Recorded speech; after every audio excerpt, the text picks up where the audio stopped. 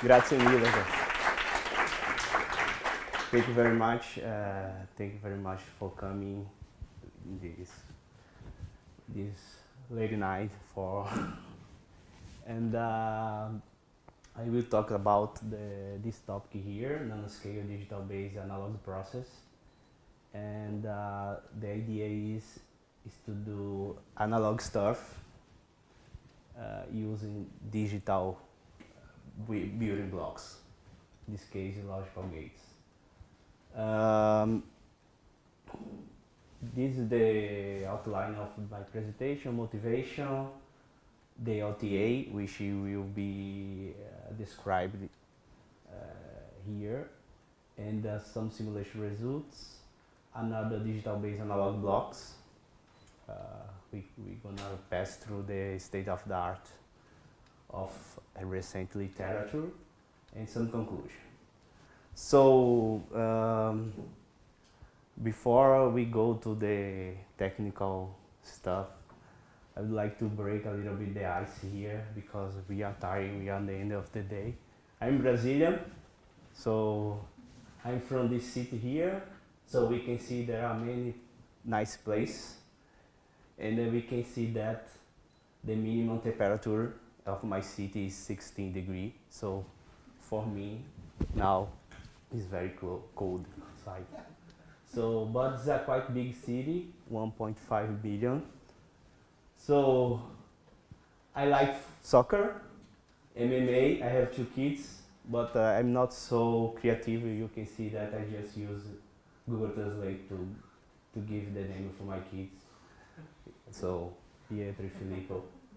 And I knew that I would be in Italy since 1994 because we won against the Italy.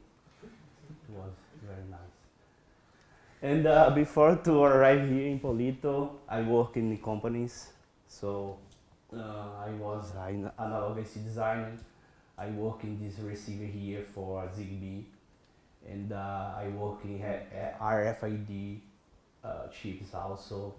And in parallel, I did my master in this university here, Universidade Federal do Rio Grande do Sul, where I won the best master's thesis in microelectronics. So this is my background, and I decided to move out to here because I was doing the same thing there. So I'd like to change, and since I have done a good job here, so I could continue research. And now for the presentation, technical. We are following the big trend here with IoT, and we know, we are aware that there are many applications in IoT, and several applications is driven by ultra low power systems. So if we can design ultra low power systems, we can arrange several new applications. And so far, the technology which has been chosen to do all those stuff here, it's been CMOS. So in the end, we have to interact with the external world. We're going to need analog stuff to translate the analog signals to digital signal, make the process, and sometimes stimulate back using analog signal. However, there are 2 main issues that the analog guys have to handle. One issue is to technology. It is in a technology perspective. We can see that over time, the technology is being improved, and is also being improved for digital circuits. So we can see in 50 years, if we compare a processor with ADC, which there are many analog blocks inside of analog building block side of DC, we can see that the technology is being more how would I say, more useful for digital stuff than ADC for analog stuff. And we can see in this publication from TSMC, we can see that a memory, SNR memory, it has been improved at 3 orders of magnitude. If you compare, if the analog stuff remains more or less the same. So, as a conclusion, if we could do analog stuff, use digital stuff, maybe we could get the advantage of this scaling as well. There are a lot of other issues that I would like to point out, like you know, we have a design flow for the analog stuff, and we have a specific design flow to do digital circuits. And we are aware that is more automatic, this flow here. And you can do fast, so you can achieve time to market better. And sometimes we can get reasonable performance. On the other hand, if you do analog design flow, the labor is very intensive because you have to do the layout manually, you have to do all this numerical simulation, so on and so forth. And in the end, we spend a lot of time doing that. So if we could also, one more time, if we could translate all those blocks here inside of this design flow here, we could also get the advantage of automatic portability and time to market. One topic that I still have doubt is about the verification flow, because you know we have design flow here for digital, but we have to verify, and the digital flow is very automatic as well, but analog flow we have to do simulations, time-consuming simulation, because we have to solve Kirchhoff rules of the circuit, so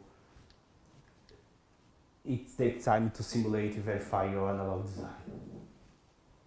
In summary, in my introduction, we have a application, IoT application. You don't need this, there are main applications that you don't need high performance, you have just to sense something. And so if in the end we have to design our system, there are gonna be some analog stuff here. If we could translate all those analog blocks using digital stuff, maybe we can, as a consequence, we could get advantage of the CMOS scaling, and we could also use the digital tools. So the first block that comes to our mind when we think about analog design is the OTA, or amplifier. And inside of amplifier, the first stage, we know we did the electronic one. So we have a differential pair. And right here, the question is, what is the purpose of this differential pair in the beginning of the OTA? The main goal is to amplify the differential signal and reject the common mode signal. If we analyze it carefully, this thing here, this topology here, we are doing exactly this. when we have common mode variation, there is no current, differential current in the output. On the other hand, if we have a differential signal variation, we're gonna see some current varying at the output. So my question is, could we replicate this reasoning digitally? If we could do that, we could use logical gates, and we could use digital tools, and we could get the advantage of this CMOS scaling, etc., etc. This is the reason behind of my first year of research. And we can start with this simple thing here, which are two buffers. So we have this characteristic function of the buffer. When we put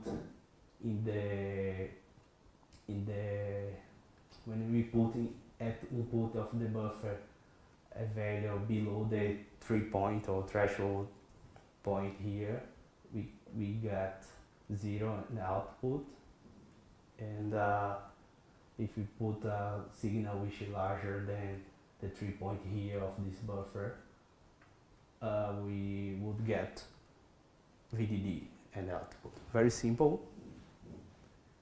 But how I could get the information of the common mode signal here and the differential signal here? If we analyze carefully, you can get this information here. When we have, for instance, this situation here, when the input is higher than 3 point, the threshold point of the buffer, we have the information about what? The common mode. We know that common mode signal is higher, and since we want to do a differential pair, we have to get rid of or attenuate this signal in order to amplify later the differential signal. The same thing happened here, but for the below case, below the 3 point case. And after some trick that I will introduce later, after the common mode is fixed, we can amplify the signal. We could think in this way here. While the VDD is larger than minimum VDD that can make those things here work, if the output signal is 1, 0 or 0, 1, we should amplify the differential signal. And otherwise, if we don't have those situations here, we should use a kind of strategy, circuit strategy. We should cancel, we should fix the common mode signal. That's the idea.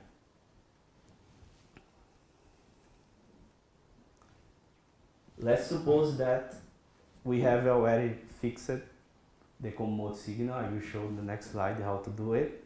But once we have fixed the common mode signal, we can put this logic here. We can replace those clouds here to this simple logical here, and we can charge and discharge the output capacitor, amplifying the signal as we want. Okay, very simple logical, very simple way to describe the circuit. But if we are in this situation here, we should sensing this common mode signal from the output of the buffers, and we could also do this logic here to charge, discharge these capacitors here, and we use this sum network. We could cancel the commode signal. And it's very nice to see that using this simple reasoning, we can get amplifier. If we put this feedback network here, which we can find in a classical electronic book, and the use of the shell components, we can see that if we put a gain of 2, we can get a real amplifier. This has been published by Professor Provite, which is my supervisor here, in 2013, just showing that it really works. When I start to do my PhD, we start to ask ourselves about could we integrate this? Of course, this is could integrate. We could put an ASIC, but the doubt was could we outperform this? We could achieve state-of-the-art results if we integrate. Another question was we could get something robust. And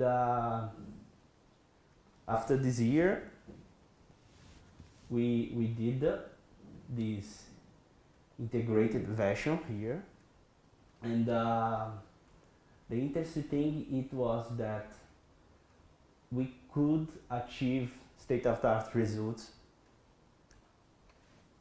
and for this situation here, low VDD application, which there are many applications in IoT that we wouldn't have too much energy, so we would have a low VDD and low supply voltage, and we saw that this technique here would drive not too much current.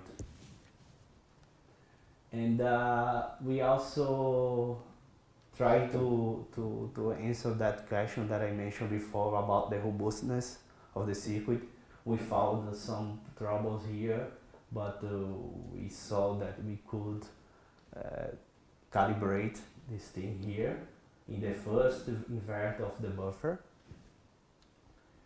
And in order to replace this resistor here by logical gates, because I'm saying that we are using digital stuff, we could use an inverter as a pseudo resistor. So we would need just to include this new logical gate in the library and use it. So we got this total area here, which is not too much if you compare with amplifiers made using analog techniques. And we're gonna see some simulation results, what we have done so far. For the first characterization, we used a voltage follower configuration, and if we put 300 millivolts of VDD, 8 picofarad of load, and the peak-to-peak signal here in the input, we can see that it really is a voltage follower.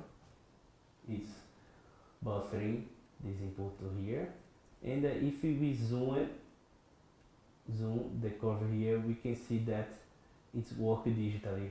Each step which the commode signal is fixed, there is a time interval that the differential signal is amplified.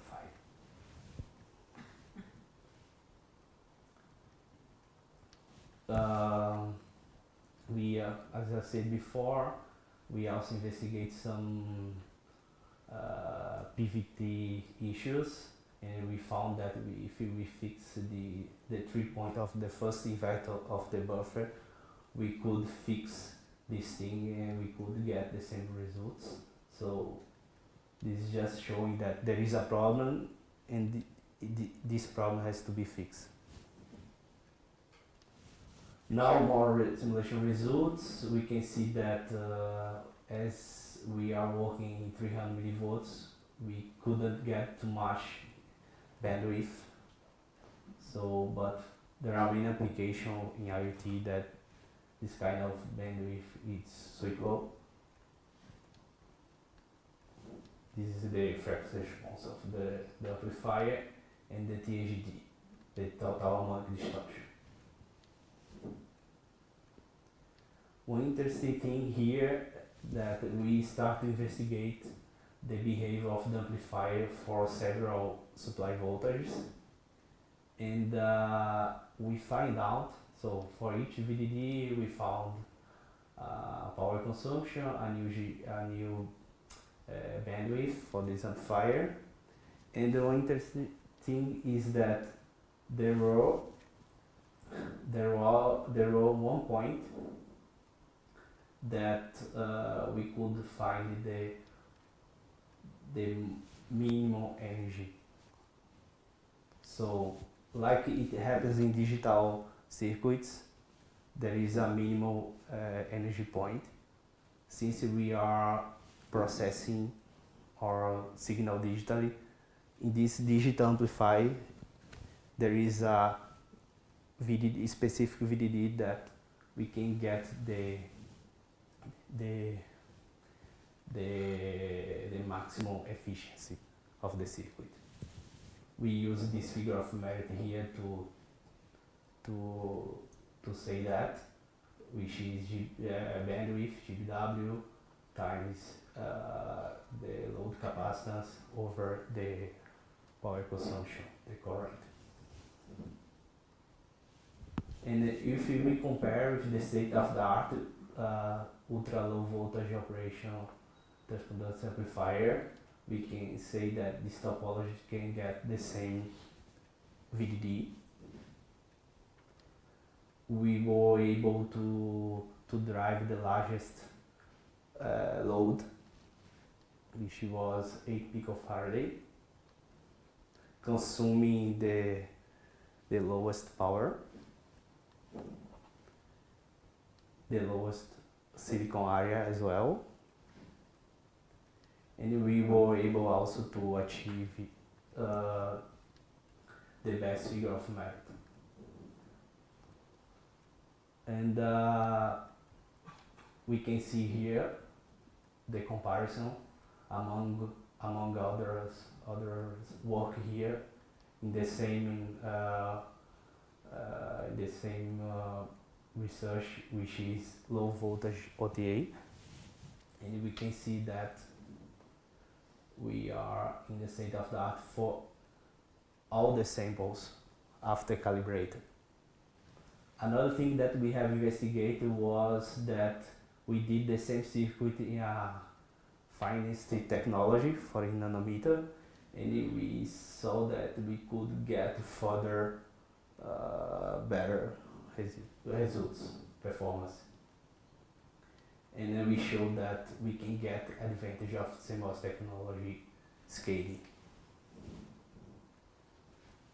We won the best student paper, present these simulation results in the conference, in SEX conference this year. And then we also published another OTA in this conference here, NOCAS, and where we use PWM to calibrate the circuit, because we saw that the critical problem of this topology is the PVT variation on the buffers. We sent it for tape out, so top secret, and we did this with National University of Singapore, who paid the fabrication, and I use this PDK here, 100 nanometers. We put several other topologies, which can be presented in the next speech presentation. And now I am preparing the test bench to measure all all those digital-based OTAs. But there are many others blocks, analog blocks, which can be done using digital gates. Like this is the idea of the time analog block design trend is to put more digital circuits than analog circuits, sorry. So this is a kind of trend. And for instance, in our group, we have developed a comparator, which has been done only using digital stuff, digital logical gates. We have also done DAC. So more details you can get in this application, but just to show that there are many analog blocks which are being done using digital flow. We can see ADC also.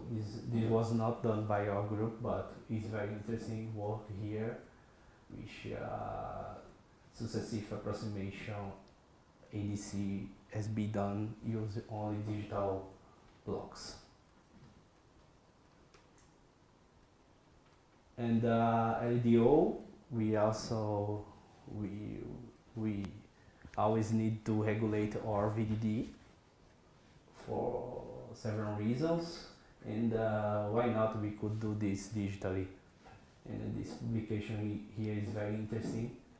It was this LDO has been done using only digital stuff, but we need here a transition which is not a logical gate, but the rest is digital. This is another analog block with voltage reference, and it has been proved that it can also be done using digital circuit by my supervisor here, and he used also in this paper state of the shell components, and we can see that over temperature there is a stable voltage reference. Just to illustrate that there are main analog blocks which are being designed in the digital way. So in conclusion, what did I do in this first year of the PhD? We did digital OTAs, and we were able to prove by simulation so far that we can get good results in certain bond wire conditions, like low VDD. And now we have sent to tape out. We are about to receive the samples and measures, and after that we're gonna measure. And this is my next year task. And thank you very much. This I forgot to say that I'm doing joint degree with Universidade Federal Grande in Brazil. Any questions?